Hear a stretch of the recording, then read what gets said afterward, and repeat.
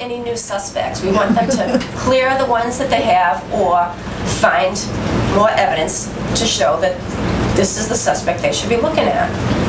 And every suspect they come up with, they say, oh, this is why we think, and it sounds like, yeah, that could be him, but it couldn't be 5 people. And these 5 people had to have been tripping over each other that day because they were all on that street and they were all up to no good.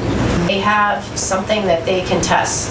So we're hoping that someday, you know, with the improvement of technology, that they'll match up a suspect. They'll match someone, and then hopefully they can convict them. They should be talking to the media.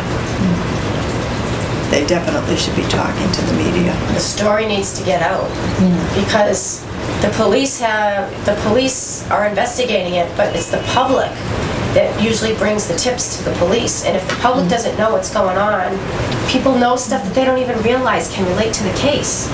I mean, it's happened in the past. People say, oh, yeah. 5 years later, somebody says, yeah, I was there and I saw this person, and then all of a sudden a case gets solved. Got up every morning, went to work. Well, one day at a time. Yeah, exactly. One day at a time. One day at a time.